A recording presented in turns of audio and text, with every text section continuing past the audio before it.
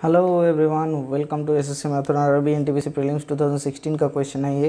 If sin theta minus cos theta equals to 0 then the value of the expression sin to the 6 theta plus cos to the 6 theta. पहली बात तो कोई range नहीं दिया हुआ है, इसका मतलब हम लोग पकड़ सकते हैं कि ये फर्स्ट क्वाड्रेंट में एंगल है।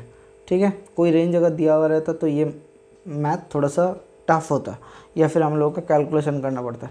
इसमें कोई कैलकुलेशन का दौरा ही नहीं है, कोई चांस ही नहीं है। sin थीटा बराबर cos थीटा माइनस है, उधर भेज दिए तो tan थीटा बराबर क्या हो जाएगा सर tan थीटा बराबर 1 हो जाएगा।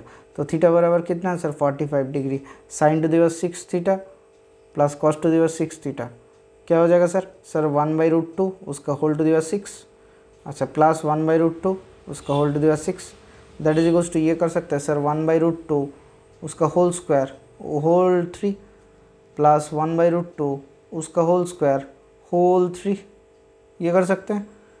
दैट इज इक्वल्स टू 1/2 का whole cube that is equals to 1/8 plus 1/8 that is equals to 2/8 that is equals to 1/4 आ जा रहा है।